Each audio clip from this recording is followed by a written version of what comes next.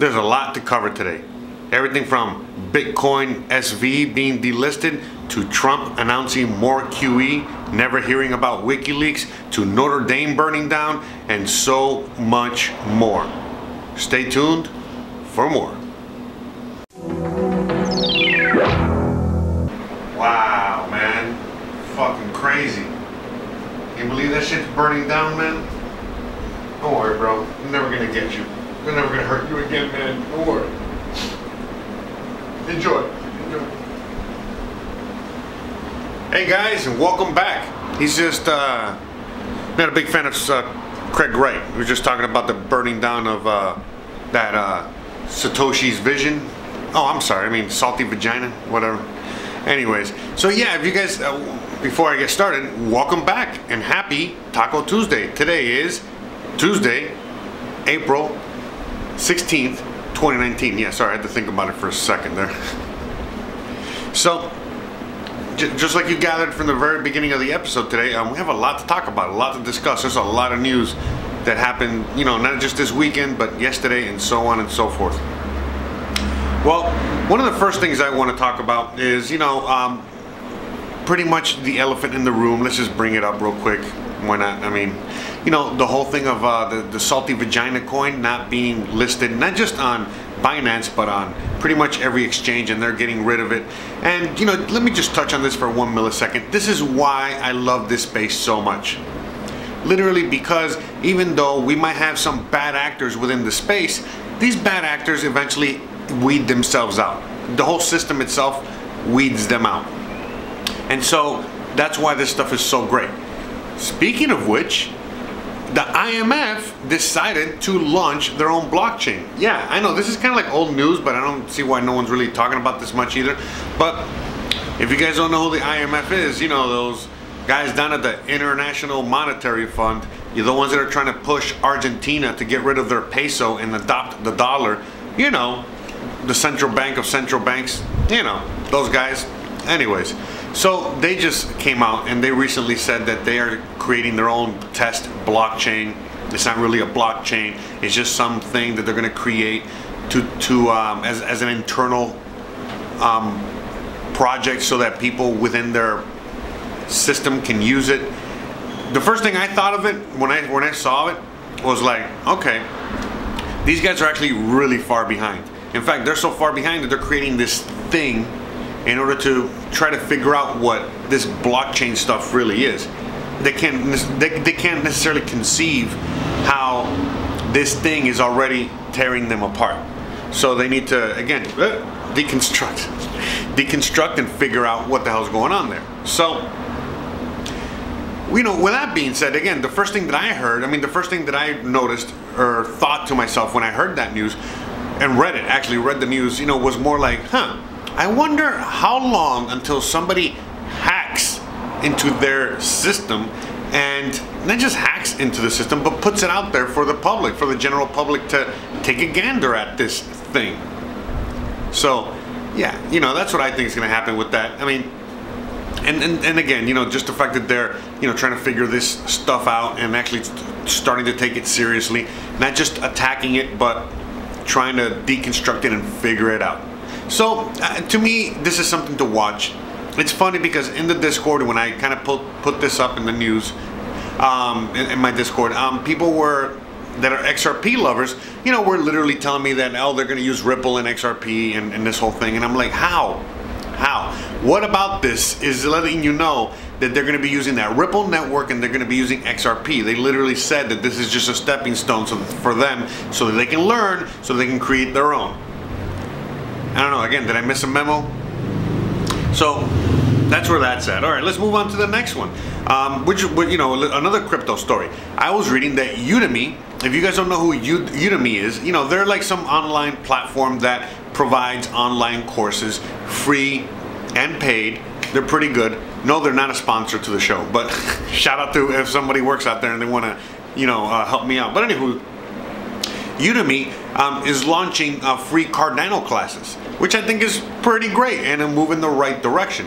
And also a reminder to a lot of you guys out there that are floundering about between you know, you guys, again, if you guys watched yesterday's Motivational Monday show or whatever, let's just say that someone out there that was watching either yesterday or today are technically motivated, and you guys, I don't know, have a really shit job at McDonald's or wherever it is, who cares, and you want to weigh out. Well, if you're anything within the tech space, if you're intrigued with the tech space, if you love the tech space, if you want to get involved with the tech space all over the world is beyond growing. In fact, it's growing so much, all right, that they have like a gazillion more jobs available than people applying to these jobs. Okay, so look into it for all of you guys. This is just another thing where these classes are now being offered for free, and I wouldn't be surprised if you see other ones like EOS and others, you know, start providing things like this in order to get more people involved. Because right now there are classes available, and there are things available for people to learn and how to code this stuff and how to move it along, but for the most part it's these paid courses and stuff like that. And I don't know, maybe there are free resources out there that I'm not aware of, but this is a big step and an awesome step in the mass adoption movement, in the learning movement, and so on and so forth. Okay, you know, so to me that's great news, and I hope to see more of that within the space, and I hope that a lot of you guys out there take full advantage of this stuff, because again, why not? In fact, let me tell you a little bit of a story, but I was talking to a good friend of mine the other night, and he was just telling me, oh yeah, I'm about to graduate, I'm about to, you know, do this and that, but between the time after I graduate and by the time I set up the, you know, this job, this thing that he wants to set up, you know, for income, he's like, oh, I kind of need a way to supplement my income. I need to make money. I need a job. And he's like, oh, but I don't want to go back to the workforce or this or that, especially after everything I've been through. And then I told him, well, why don't you just get a job for the blockchain? You know, for any one of these companies looking for coders or this or that, like a million things. And he's like, oh shit, you're right. You know, software developers, you know, all kinds of jobs. And he's like, oh yeah, you're right, because, you know, he himself is a software developer, hardware developer, does a bunch of things like that. So he was just like, oh wow, I did not even think of that. And bam, right off the bat. So, you know, he's gonna hit me up as soon as school's over and within a few weeks or what have you, and I'm gonna just give him all these links to all of gazillion job openings out there within the space. And by the way, if you guys have any trouble looking for jobs out there, again, just do a quick Google search, you know, blockchain jobs, openings, whatever. You know, very simple. If you can't find anything out there, please, by all means, leave a comment below. Hit me up in the comments. Hit me up in the, you know, in Discord or any other avenue in which you guys already know I'm very available. Just hit me up and I'll try to help you guys out with that as well. But again, just do a quick Google search and there's tons of info out there. It's out there, all right? So I would highly suggest that you guys look into this for anyone that's really even just curious, okay? Anyone can do it. And again, even if you know computers from over 20 years ago and you haven't really touched computers in like this whole 20-year revolution, again, just knowing that base knowledge is going to put you ahead of everybody else, ahead of the pack moving forward, because most of the stuff that's going on now with all this coding and all this stuff it's basically the same shit that we learned 20 years ago or 25 years ago. So just FYI out there for any old farts that, you know, think that they're too old to get involved. Again, if you have any kind of coding experience, even if it was 25 years ago, it will serve you well here, and you will probably be leading these young kids. FYI. All right? That's how simple and awesome this blockchain technology is, okay? It's not overly complicated. In fact, it's overly simplified. Okay? Now, the next thing we're going to talk about, I want to talk about Notre Dame burning down. I thought that was pretty crazy.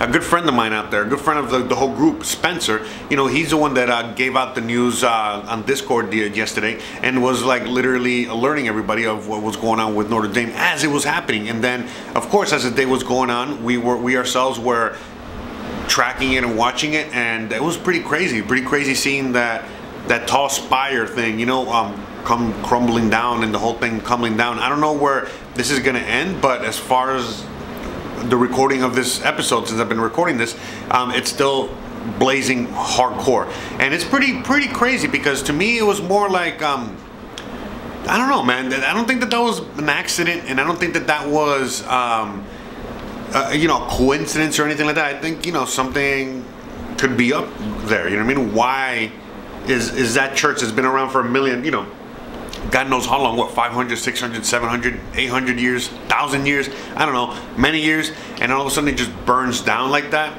I don't know, you know, to me, I feel like there's something going on there. Why are they burning it down? You know, all that conspiracy, X-Files shit, you know, that's all the stuff that I start thinking about as soon as I saw that burning, honestly, you know what I mean? So that's interesting. You know, there's a lot of interesting things within that world that are happening, which I'm not going to talk about here for obvious reasons. But for the most part, you know, that world is falling. That religious world is falling, and yeah, it's interesting to see whether it's things that are happening with the Pope, other parts of the church. Now Notre Dame is burning. What? You know, a lot of things. You know, so we got to keep our eye on everything. Speaking of which, you know, next segue. Let's talk about Trump, the Trumpster.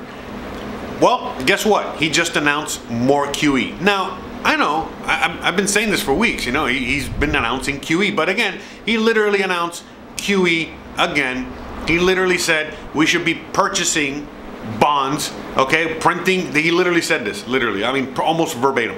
We have to, I can't do his voice. We have to print more money and we need to be buying our own bonds. You know how he talks, he kind of said it like that. But yeah, he was saying that and saying other things regarding that. And that another thing he said was that he honestly thinks, he knows in his deep, in his heart, that the Dow, the stock market should at the very least be 10,000 more points up than it is today. Now, I haven't looked at the stock market in a while. I haven't looked at the Dow or anything like that in a while. In fact, I should have looked at it before I started recording, but I'm sure it's in the low to mid 20s right now. Remember I was telling you guys 30, you know, a little over 30 or close to 30 or 30, you know, 30 is that threshold before the whole thing comes down. Well, we might make that big ass bull run to 30 all the way through this year. Who knows? It might not even crash at the end of this year. It might not even crash to the end of next year, the end of 2020, after his election, after his re-election. Don't say I didn't tell you so, all right? But it seems like we're moving in that direction. So print away. Now, we could get to that 30+K by the end of the year, don't get me wrong. And whether we correct or not, who knows? I mean, again, if we go to 30+K, let's say we go to 30, 34K, 32K, and then we come back down to 28K, did we really crash? Did we do anything? I mean, no, you know, so who knows? But just keep an eye on that. It's all about that money printing, and they're gonna keep printing, and it's only the beginning, guys. I know a lot of you guys think it's the end. It's only the beginning of the end. How's that? We can agree on that. It's the beginning of the end. And as you guys know, dollar is king, and all other currencies around the world are going to suffer. And again, as I've told you guys before, I really do think that the euro is going to topple and fall before the dollar actually does. So we got to see that, all right? We got to see a lot of things happen. A lot of things are going to happen. There's a lot of things happening. Again, look at all the stories I just read off to you in a few seconds, a few minutes. You know, a lot of them that are pretty impactful, and so many that I'm missing right now. But there's a lot of things happening. And it seems like every day that we wake up, there's even more things happening, and more things happening. And even though yesterday's episode was talking about the weekend, I mean, talking about Monday through Friday and the weekend and shit like that, again, you know, we got to really keep our eyes on the ball on all this stuff. But at the same time, you know, just like Gregory Mannarino has been saying since last week, you know, it might also better suit us for us to back off a little bit. You get what I'm saying? And kind of like realize that, again, like as I was saying, and I say a lot of times, life is going on around us.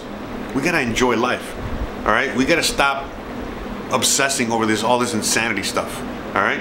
In fact, let's talk a little bit more about insanity real quick. I know it's hard not to obsess because look, I'll tell you, I'll be frank with you guys real quick. This weekend, I was having a lot of fun with a friend of mine. We had a great fucking time. It was the best weekend I probably had in like the longest time ever. And still, you know what I mean? Whenever conversations would come up, I couldn't not talk about a lot of these things and then some. And we were both interested, but at the same time, it's like, fuck, you know, we want to be talking about other things. But so I get it, you know, it's very difficult, and that's what makes these times even more difficult, all these things that are going on. Now, segue to another difficult situation with what's happening with Julian Assange again, where we already know what happened to him last week.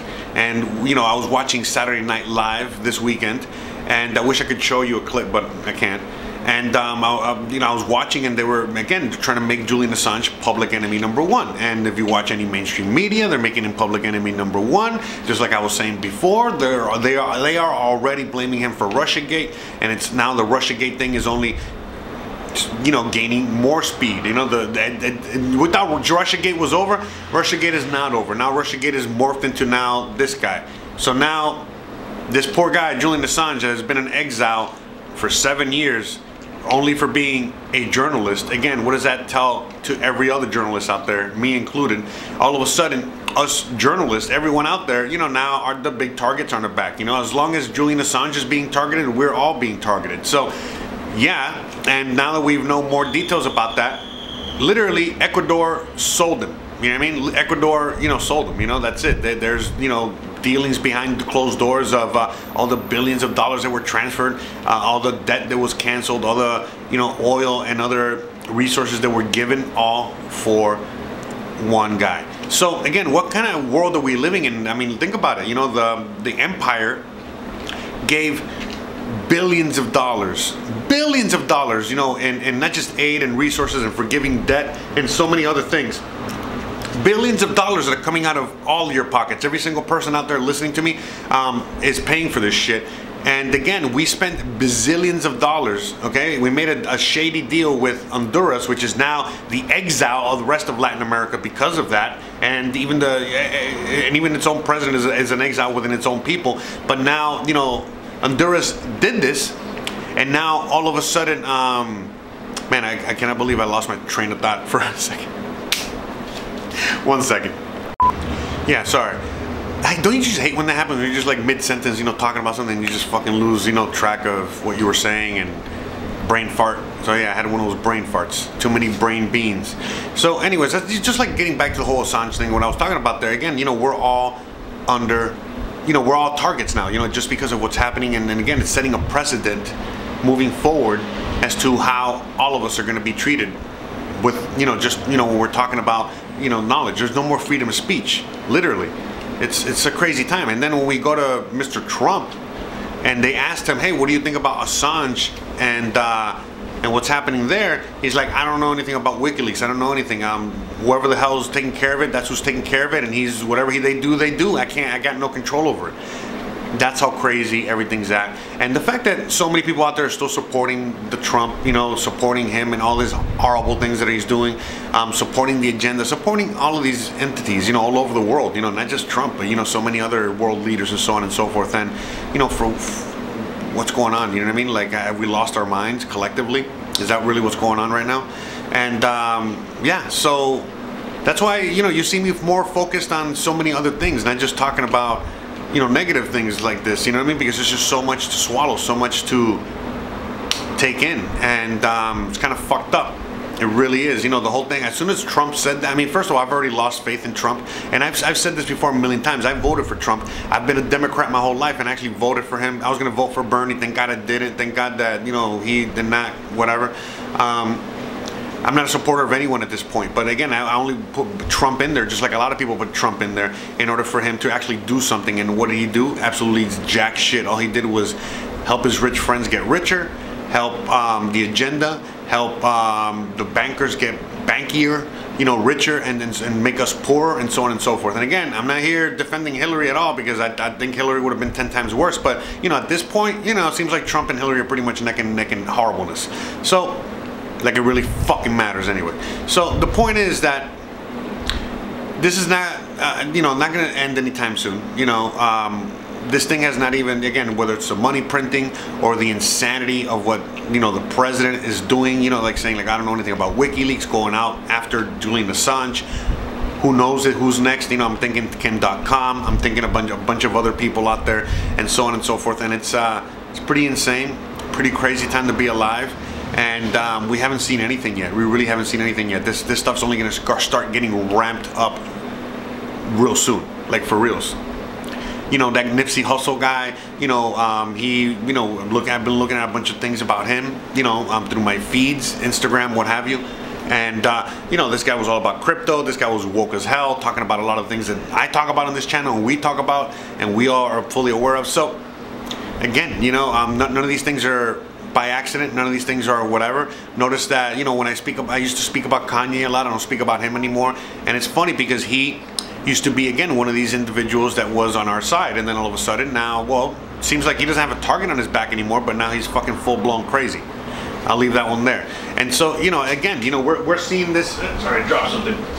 So we're seeing this, that, you know, we're seeing a lot of people even within YouTube space, and we're seeing people all over that there's a lot of people that were once one of us, you know, speakers of truth, and now all of a sudden they are joining a team, joining the bigger team, you feel me? You know, the deep state, the agenda, the paid shills, and, you know, mainstream media, what have you, or they're doubling down. You know what I mean? Like, you'll see Jimmy Dore, you know, now he's like going harder. You know, someone like me, there's a bunch of us out there, you know, plenty of us. So it's you know, it's, again, round 2, if anything. All right, and we have a lot of rounds to go. We have a lot to go. We have a lot of things, all right, still in our future. Most people are not even awake or have any idea what the hell's going on, and it's going to be an intense and insane transition. I mean, if anything that's going on right now is any indication, I can't even imagine, you know, what's down the pike. But guess what, guys?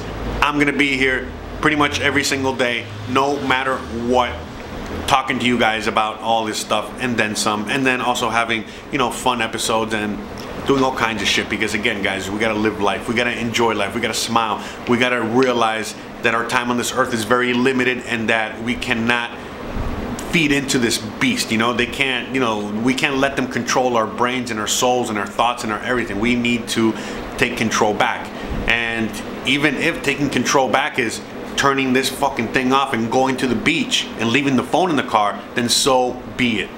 Okay? So we all got to figure it out. Okay, guys, let me see, did I miss anything else? I think that's it. I think today's episode was long enough. Guys, thank you guys so much for joining me today. As always, I freaking love you. You guys are beyond amazing. Want to give a shout out to all you people out there, all of you guys, you know, that have been helping me out throughout this whole process, that have been, you know, through this with me, you know, the last couple weeks and beyond, and everything from, you know, over the whole year and a half I've been doing this, and so on and so forth. I freaking love you guys. You guys are beyond amazing. And again, we haven't seen anything yet, all right? We still have a long ways to go. So please, don't forget to like, subscribe, share, hit that bell icon, all that good stuff. Leave comments below. And you already know, I'll see you guys tomorrow. Don't forget to stay awesome. Thanks.